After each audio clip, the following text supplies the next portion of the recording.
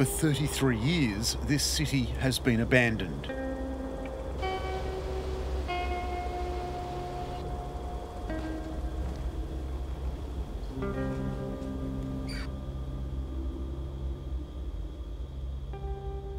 Everything was left behind. Toys, shoes, books. Even the kids' schoolwork is here. It looks like they're practicing their handwriting in this book, and I want to leaf through it, but we've been told we can't touch anything because the dust covering this might be radioactive, but it's incredible being here.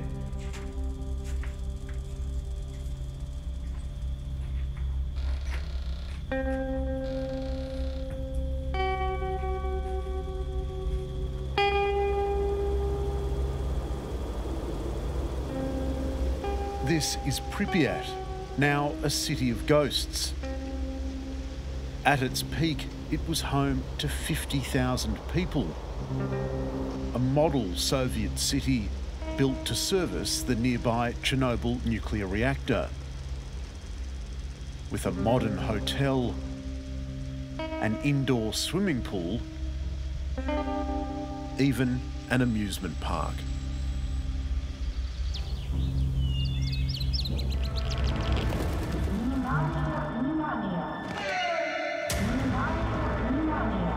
Today, Pripyat is being brought back to life thanks to the wildly popular HBO series Chernobyl.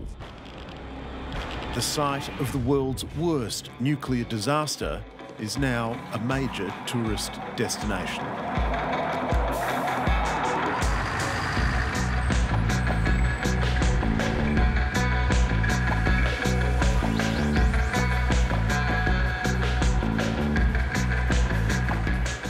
We're 2 hours out of Kiev, and up here is the Chernobyl checkpoint where the exclusion zone begins. And there are dozens of tourist buses here, hundreds of tourists. It really feels like we're going to Disneyland. Hello, hello. Oliver? They don't always come dressed for the occasion. We forgot to wear long pants, so we had to buy a special suit just to enter the town. The tourists hail from all corners of the planet, including Australia. Nick Singh is from Melbourne.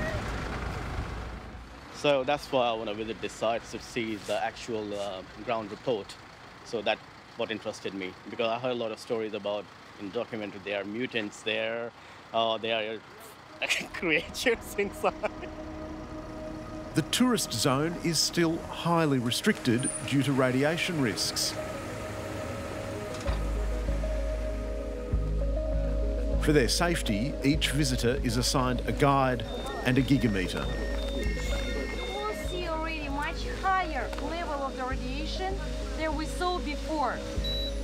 Tourists measure radiation levels along the way. Limited exposure to 1 or 2 microsieverts is safe, and that's what they're likely to get if they stay on the paths. But there are hotspots, and within just a metre, it can spike to extraordinary levels. Down here, it's jumped straight to 30 microsieverts. Prolonged exposure at this level is dangerous. Those working here could be risking their health. Guides like Lara Graldina are spending more and more time here as the demand to visit Chernobyl increases. I come here quite often. Nowadays it's very busy, and I spend here about 22 days a month. The busiest day maybe this year, what I remember, was more than 1,100 or 1,200 a day. I can be wrong, but about 70,000 people last year, and this year I even can't forecast. I absolutely don't know, but I suppose 2 times higher. Чернобыльский туризм, я считаю, явление весьма положительное, нужное, полезное в смысле сохранения памяти об этом событии. На самом деле все зависит от того, как к этому относится сам турист. Alexei lived in Pripyat before the explosion. He worked as a Chernobyl nuclear engineer. Здесь собирались, проводились разные мероприятия, детские какие-то мероприятия проводились. Колесо обозрения только строилось, его не было. On April 26, 1986, everything changed. A routine safety check went horribly wrong and exposed terrible flaws in the design of the Chernobyl plant. It sparked an explosion which tore open reactor number 4. 6 hours later, Braius arrived for his morning shift. Я увидел разрушенный блок и подумал о том, что этого не может быть. Хотя на самом деле примерно с 11 часов дня уже было понятно, что реактора нет, он разрушен, и охлаждать нечего. Но вот постоянно поступали звонки из Москвы от чиновников, которые требовали не прекращать подачу воды к реактору. И хотя вода в 10 часов утра просто закончилась, и подавать было уже нечего, это такой ядерный, я это называю ядерным сюрреализмом. Alexei and his colleagues were stuck in the nightmare of Soviet denial, while the exposed reactor pumped 400 times more radioactive material into the atmosphere than the bomb dropped on Hiroshima. На земле лежали черные куски. Судя по всему, это были куски графита из реактора. Я участвовал в монтаже 4-го реактора, я знаю, как выглядит графит, но я не позволил себе поверить, что это действительно графит. Over the next 12 months, more than 200,000 so-called liquidators were called in to clean up the site. Друзья, с которыми я был хорошо знаком или был даже в дружеских отношениях, некоторые из них погибли, это, естественно, очень печально. Когда я узнавал в первое время о том, что погиб один, другой, третий, это были трагические вести, это было трудно перенести. More first responders would eventually succumb. A UN report in 2005 found fewer than 50 people died as a direct result of the accident, and estimated 4,000 people could die from radiation exposure.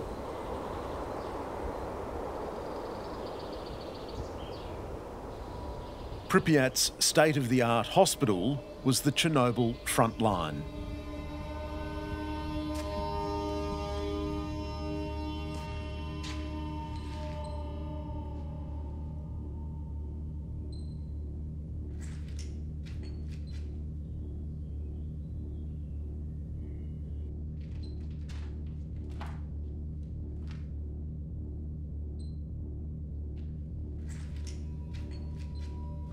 These corridors would have been absolutely chaotic, with nurses and doctors trying to save people.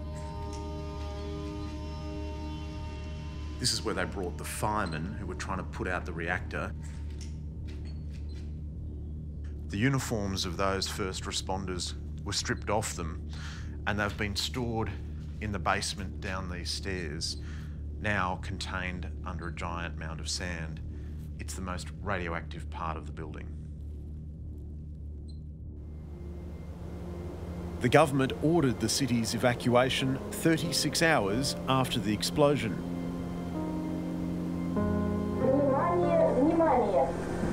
В связи с аварией на Чернобыльской атомной электростанции в городе Припяти складывается неблагоприятная радиационная обстановка. Pripyat's 50,000 residents had just hours to pack. They were initially assured they'd be back 3 days later. They left everything behind.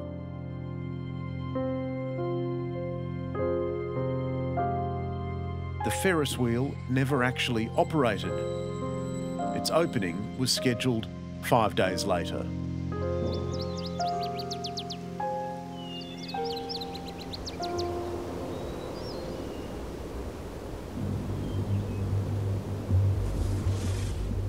6 days after the explosion, an exclusion zone of 2,600 square kilometres was established across Ukraine and Belarus.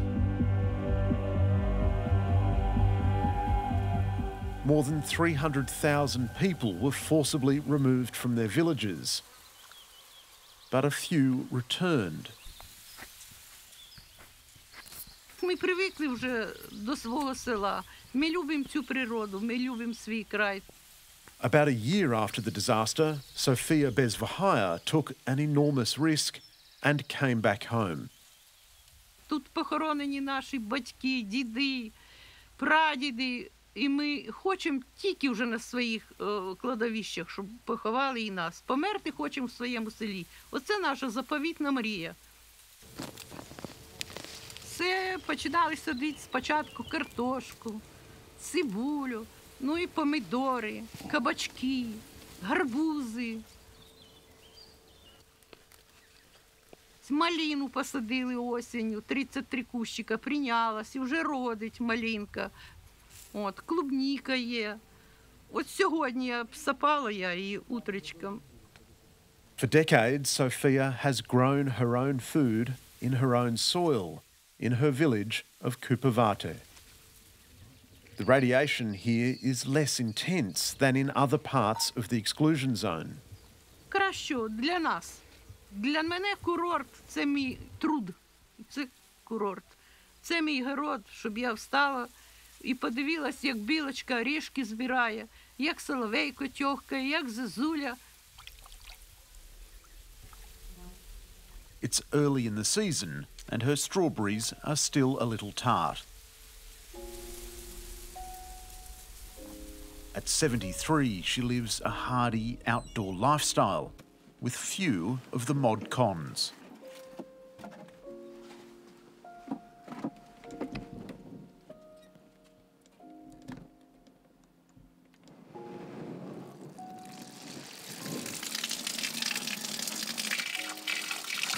Is it cold? Oh, good.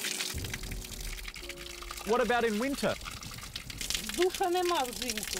Замерзає, ми бочку знімаємо. Sofia doesn't need to worry about her modesty. А тут же нема нікого, й голий пробіжи по трасі.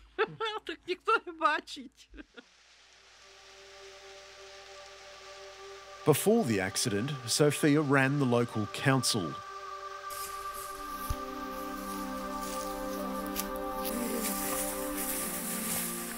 This is all that's left. Люди звертались із усякими проблемами, і з горем, і з радістю. Тут і розписували молодожонів. Ну, все було нормально до аварії, а потім уже маємо те, що маємо.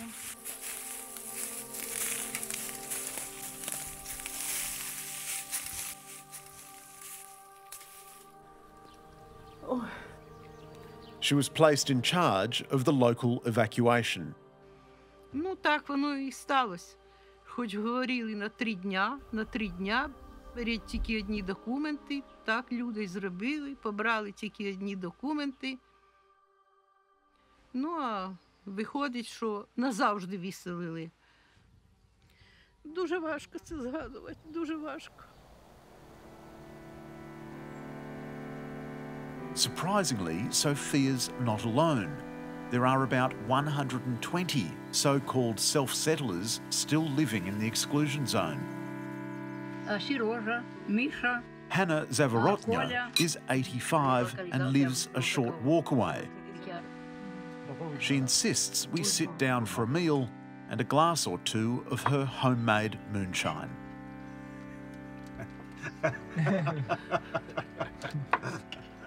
You make this vodka? Ви її самі зробили? Да. Oh, Сама. it's really good. Які зміни, багато змінилося. Але що ж, нас тут всього 15 душ тут. 15 душ. І все. Нас же як і змінилося, але що ж ті. Hannah's son has come for his first visit in 2 months, and there's much to do.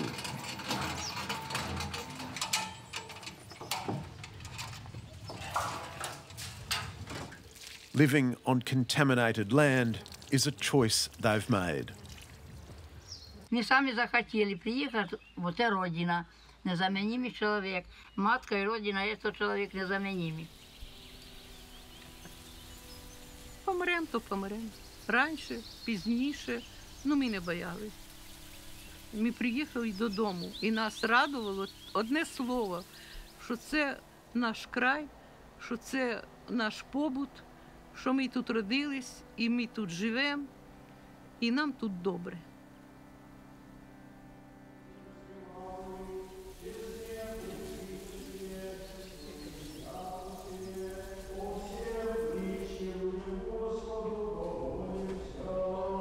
The government turns a blind eye to the Chernobyl self-settlers, including their local priest, who serves the elderly community and the others who live here for short stints, shopkeepers, soldiers and officials.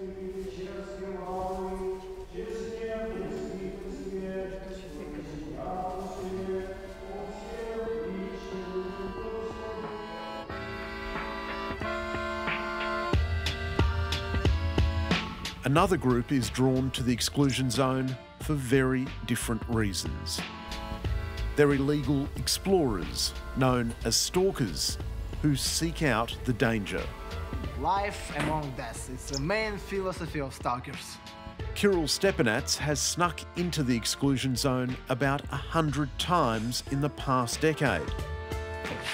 Stalkers deliberately push the boundaries to explore the zone's abandoned buildings and Soviet-era structures on their own terms.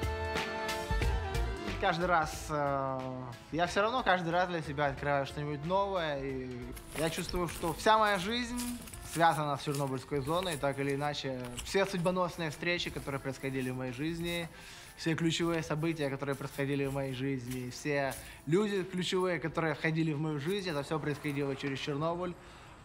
Я считаю, что зона это как живое существо для меня.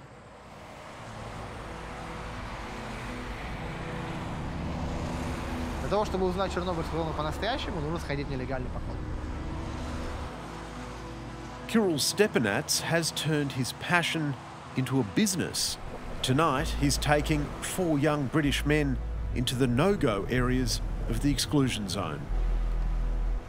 It's an amazing experience that most people can't say they've done, and I think it'll be worth it. Standard ones just seem so boring. Can't go explore the cities. So restricted. They said there would be like wolves and wild horses, and we've never seen that in England. None of that.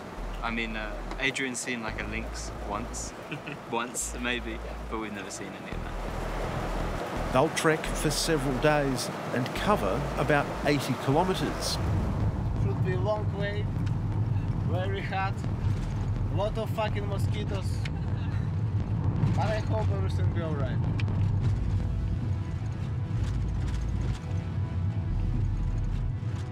Let's dump. Gonna get my radio air shirt in there. It's dark. It's very dark. I'm gonna use it. I don't know. Don't know what to expect. In one of the most contaminated places on the planet, stalkers seem underprepared. This is the only food we have to eat for 3 days. For 3 days. The texture has slightly changed. Kirill reminds them they'll have to evade the police. Just 1 kilometer from here, first police checkpoint. I don't know.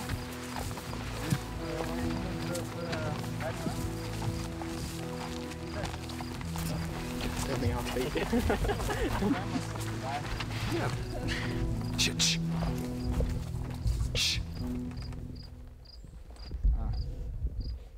Наши там власти говорили о том, что нужно закручивать гайки, но наш народ таким образом воспитан, что чем больше запрещают, тем больше он будет этого хотеть.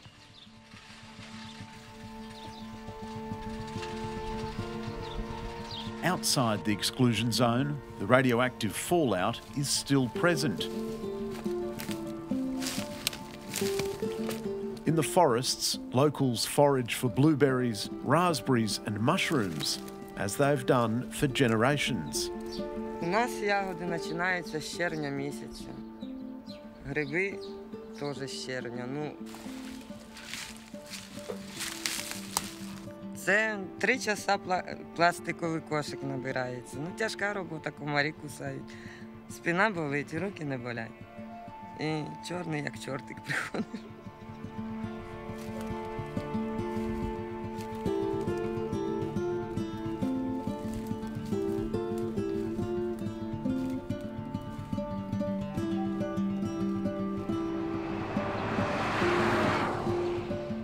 Everyone here has been touched by the accident. Забрав Чорнобиль мої дітей. Чорнобиль забрав.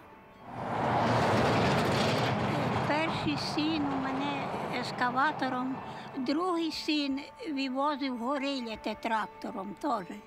26 років. І той помер, і той помер, і той його не встав, і той його не встав.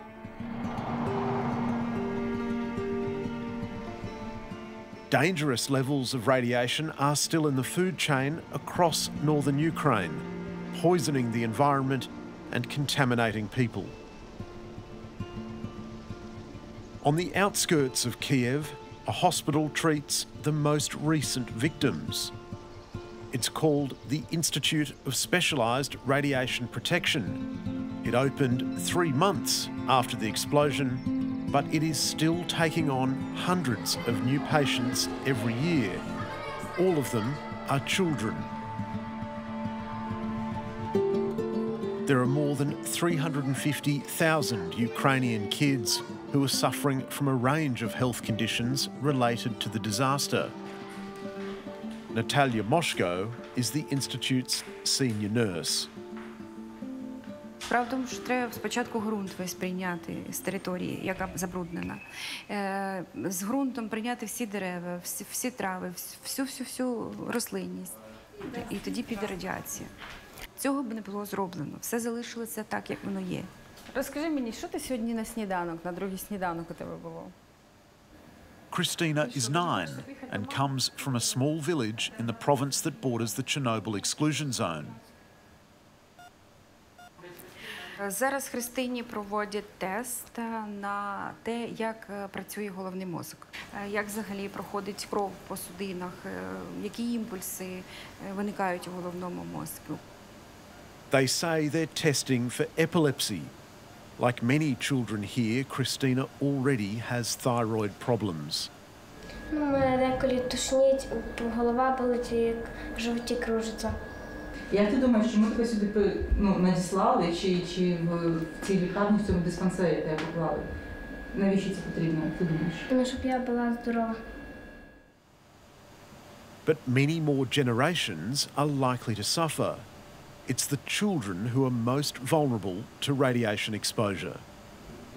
У дівчинка дійсно не збільшена щитовидна залоза. Є відхилення, збільшено десь на 1-ю степінь. Структурних змін немає, але щитовидна залоза вже збільшена. Те, що характерно для тієї зони, що з Рівненської, Житомирської області.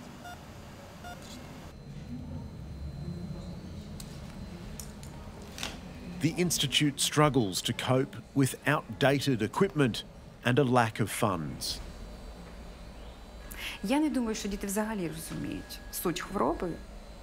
Розуміють, що це небезпечно і страшно. Ну, измерение длительное, 30 секунд.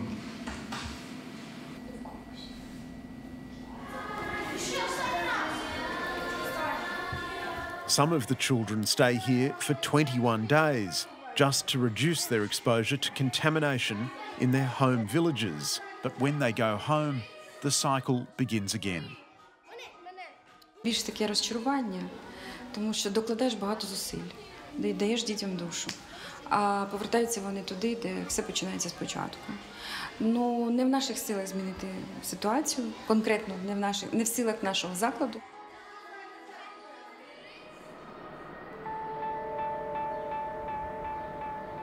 The capital city, Kiev, looks grand, but the reality is Ukraine is one of the poorest countries in Europe. And 33 years after the worst nuclear accident in history, you might think Ukraine would look elsewhere for its electricity. But you'd be wrong. Ukraine is so poor, it's been forced to continue operating its ageing fleet of nuclear power plants.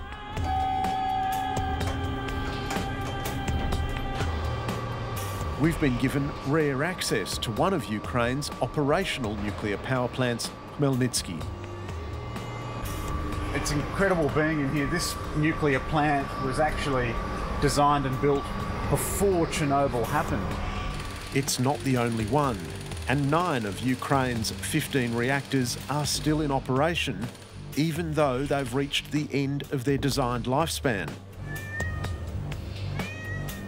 A national safety upgrade has been underway to keep them open, but by the end of last year, only 60% of the work had been done. Yevhen Nozikov, the plant's deputy chief operating engineer, admits Khmelnytskyi reactor number 1 will be the 10th to be brought back online before the safety improvements are finished. He insists another Chernobyl-type accident could not happen. Да, всі станції старалися до продовження терміну експлуатації виконати якомога більше цих заходів. Але 100%, поки що ні одної атомної станції України виконати ці заходи, не вдалося.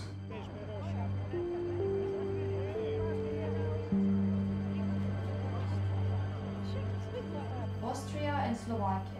Ukrainian energy campaigner Irina Holovko says the risks are just far too great. This is why we call them zombie reactors, because from one hand, we have them running, we use the electricity from them, and from the other hand, we understand that there are safety shortcomings. I think that the main lesson of Chernobyl is that there is no safe nuclear power. I mean, the accidents of the scale that can have the tremendous impact on people and on the environment, even far beyond the borders of the country where the plant is operating, these type of accidents are possible and they do happen. For now, the Chernobyl reactor is encased in a 30,000-tonne steel structure known as the new safe confinement. Scientists estimate the reactor inside will remain radioactive for 20,000 years. The area may never again be suitable for human habitation.